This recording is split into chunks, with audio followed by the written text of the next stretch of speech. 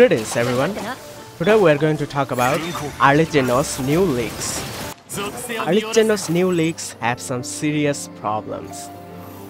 If you have already heard about it, then you know what I'm talking about, but if you don't, let me tell you.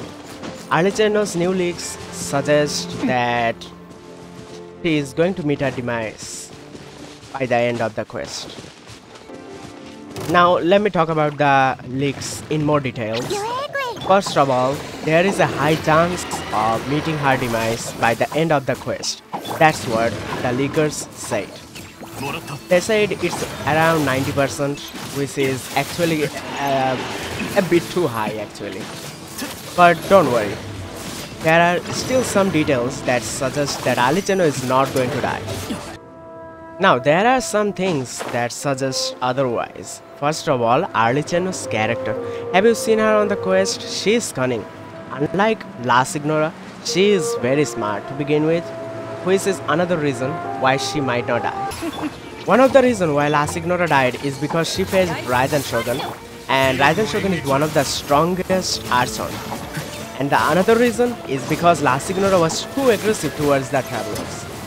Last but not least, La Signora is 8th ranker in Harbinger's power ranking, and Arlecchino is actually the 4th. She is both cunning, smarter, and stronger than La Signora. Also, do you remember from how many places Traveler has seen La Signora and hated her more than anything? The last time it was Inazuma, but first was Monsters, second was Liu. In my opinion, having a bit of diversity is actually a good option for the fandom of Genshin Impact because it's gonna allow players to choose their own liking of characters. Some people like villains, some people like heroes. Now, liking villains is not a wrong thing, it's just a choice that you're choosing the bad side, or sometimes the villain is always not wrong. Also, in that factor, Fatui is not the bad characters of all time, it is Heavenly Principle. Taking the new leaks into account, I'm not sure about Arlecchino's dying or living or being playable or being a non-playable character and just an NPC forever, I don't know. But one thing I'm sure about, that some leakers have confirmed that on the 4.3, it's going to be Navia's release. She's a Claymore, not a Catalyst Geo character.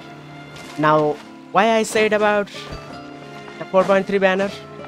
Everyone on Genshin Impact was talking about the Harbingers release on 4.3, but it's changed now. It's changed. After this change, only one thing comes to mind, that Fontaine probably is not gonna hold any banner with a Fatui Harbinger as the feature character. Harbinger might still release on like 4.4 or 4.5 or 4.6.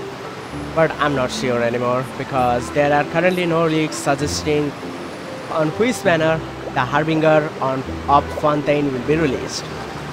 Many people are now considering Sandrone will be released instead, but I still wanna know on which banner, which version is it? 4.4, 4.5 or something. On 4.4 I believe it's going to be Madam Ping, which is also a new change because Cloud Retainer was supposed to leave. I mean, on 4.4 it was Cloud Retainer to be released, but now it's Madam Ping. And Madam Ping, well, some people said that she's gonna be a 4-star, but I was thinking, why would she be a 4-star character and not 5-star? But yeah, everyone is now talking about her being a 5-star character. But the element is still not known, or maybe the leaker said it and I didn't notice. So, if you guys know about the element, then good. Thank you guys for watching this video. If I find any new information regarding Arlecchino's playability or her death or a new Harbinger being playable, I will bring it to you guys. See you next time.